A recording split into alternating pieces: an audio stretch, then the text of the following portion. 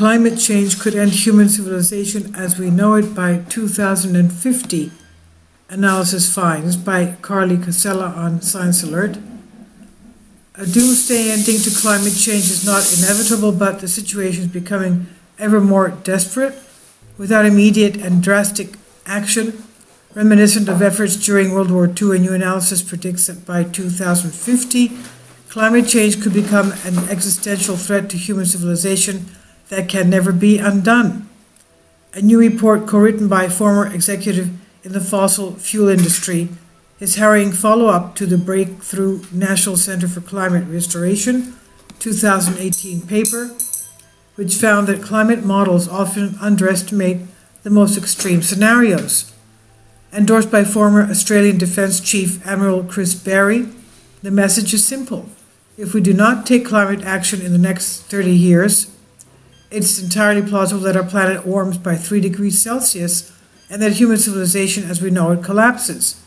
Under this scenario, the authors explain the world would be locked into a hothouse Earth scenario where 35% of the global land area, 55% of the global population will be subject to more than 20 days a year of lethal heat conditions beyond the threshold of human survivability.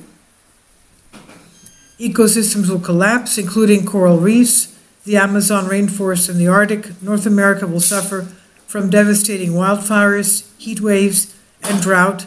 The great rivers of Asia will be severely reduced, as will water availability right across the world, affecting roughly 2 billion people.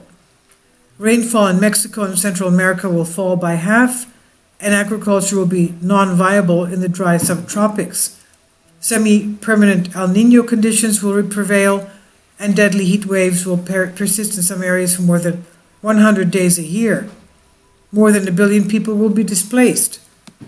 Quote, this scenario provides a glimpse into the world of outright chaos on the path to the end of human civilization, modern society as we have known it, the author writes, in which the challenges to global security are simply overwhelming and political panic becomes the norm, end quote.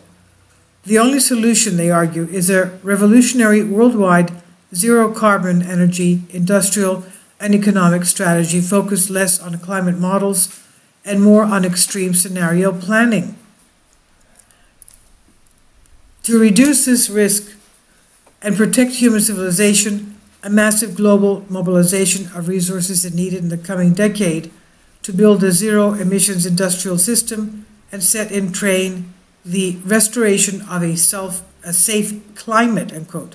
The report explains, this would be akin in scale to the World War II emergency mobilization.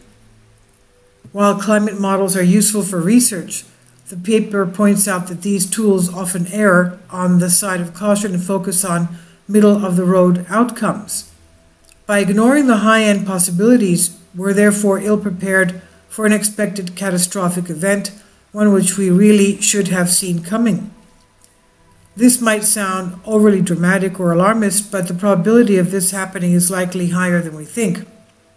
Most climate models today are conservative and do not take into account tipping points and positive feedback loops that could amplify warming, like the release of greenhouse gases from thawing permafrost, the loss of West Antarctic glaciers, and reduced ocean and terrestrial CO2 removal from the atmosphere.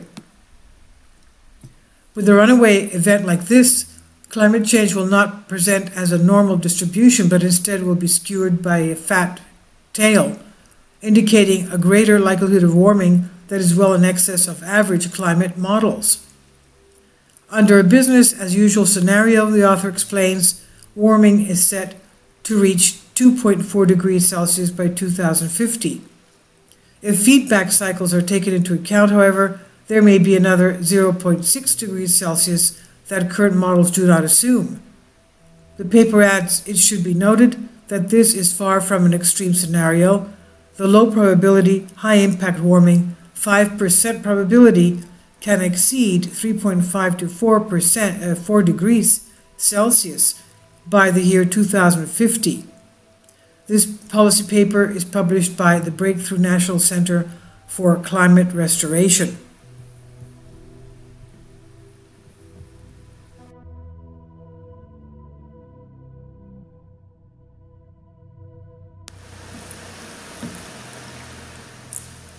If you'd like to join me on my Patreon account, you will hear content not covered by mainstream media.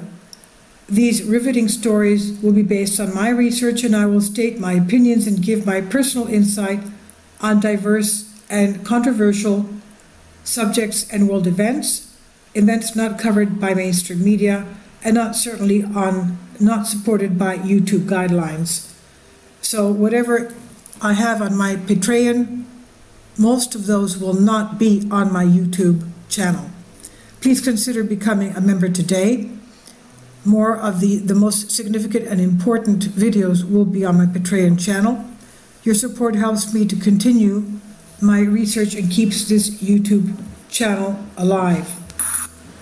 And we depend on your support, your generous charity, because we help economically challenged families here in Athens, Greece, in Kapota, and we also help the young generation with university tuition and the community around our church.